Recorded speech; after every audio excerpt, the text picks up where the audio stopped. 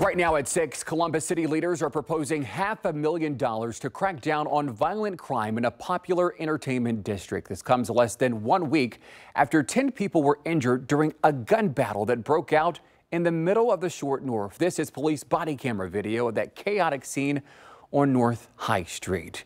Thanks for joining us tonight at 6. I'm Andrew Kinsey. Yolanda is off. This body camera video is hard to forget. And tonight, Columbus police say you will see a change in the Short North this weekend. 10 TV's Lindsay Mills talked to police about what that plan looks like. $500,000 for safety initiatives in areas like the Short North. Columbus City Council will take that up on Monday. It's said to be in response to a significant uptick in violent crime. The money would come from the general fund and would go to the Department of Public Safety and to organizations like Short North Alliance and Capitol Crossroads Special Improvement District.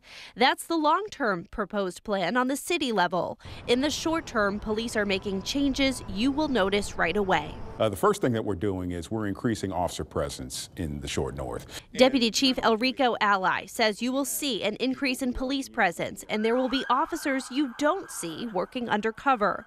They are also reallocating officers from other areas to focus on the Short North. Also, we're increasing the lighting throughout the Short North.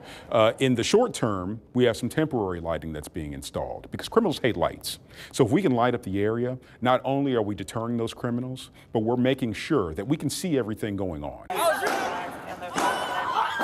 It's all an effort to prevent something like this from happening again. 911 calls reveal the chaos. I'm in my apartment, and it sounded like a million gunshots just went off. There are people screaming outside. As BCI investigates the part of this incident that involved police returning fire, police are focused on making sure scenes like this one don't become the norm. Again, that $500,000 proposal is on the agenda for City Council Monday night. Outside City Hall, Lindsay Mills, 10 TV News.